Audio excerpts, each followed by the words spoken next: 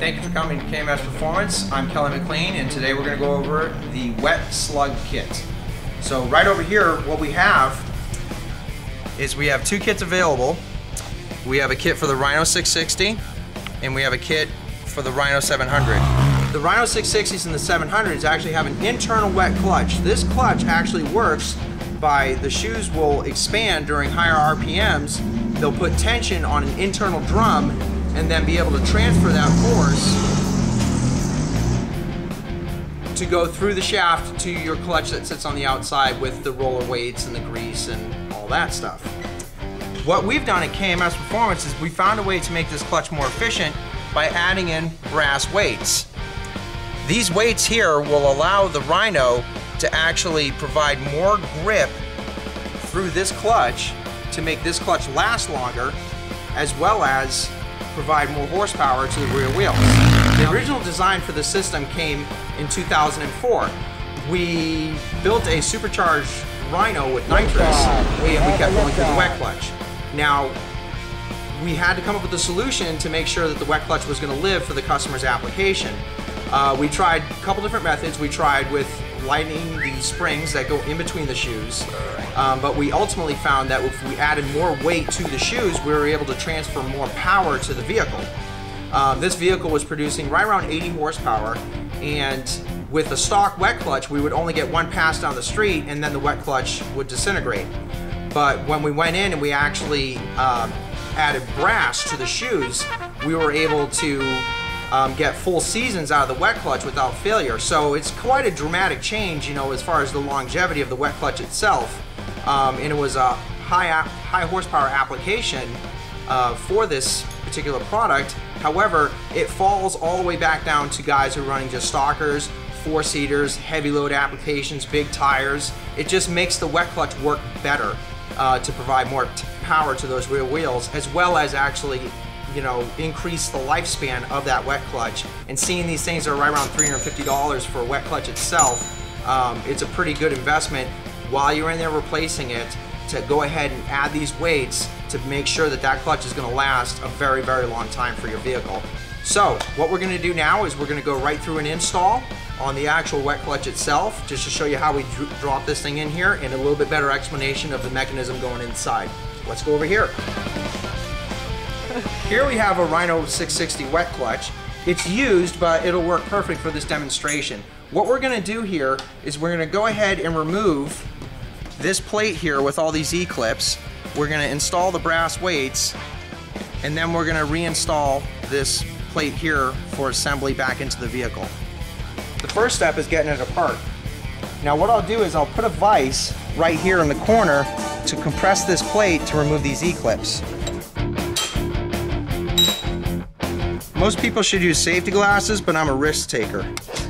So I'll remove two E-clips at a time, and then I'll move to another corner. And by the way, it's also nice to have a magnet handy, because when these things fly off, they really fly off. Like that, see? So I was better off using my finger. It's also important to know that if you have a younger child, they work perfect for finding those E-clips. Now we're ready to remove the top plate. Okay, I'm gonna go ahead and remove the top plate. And then there's a giant spring. And then there's this plate that goes on the underside. Now you'll see that there are holes in the shoes from the factory. What we do is we go ahead and fill these holes with the brass. The brass is actually tapered. So what I do is I'll try to stick it in one way and try to stick it in the other way, and you'll discover which side's the larger side. You want to go the smaller side in. So just go ahead and put the smaller side in. Okay. Now if they're a little stubborn, what I can do is I can go back over to the vise and kind of just lightly press these in just a little bit. So I'm just using the vise, finish securing the slugs. Just make sure they're all the way nice and deep into the shoes. Oh, yeah.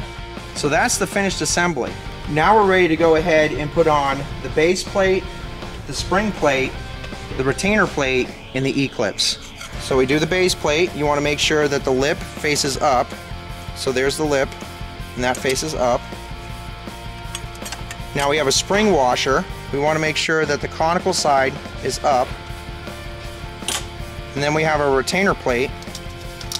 Now this retainer plate is going to be fighting the spring. So what we need to do is we need to go back over to the vise, compress this to allow us to install the E-clips over here. So we're going back in the vise and just do the corner technique a little bit.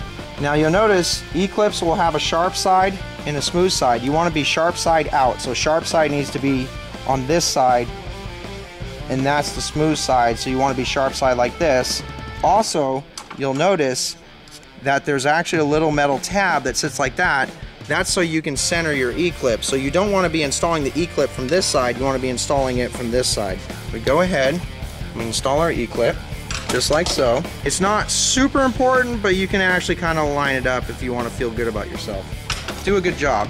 Always do a good job. And same thing, we go all the way around. And then we can center it up if we like. That's purdy. Me? Now at this point we would go ahead and we install this clip, and this clip.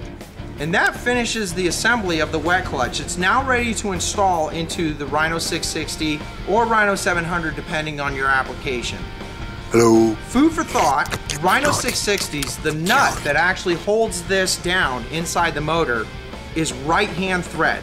The Rhino 700, however, is left-hand thread. So whenever you're removing this thing, you need to take caution to make sure that you're using like an impact gun or a breaker bar or whatever to get that nut loose, that you're going the right direction, because you can either damage the crankshaft or you can actually strip out the center of the nut. So Rhino 700 is left hand, Rhino 660 is right hand. Thanks for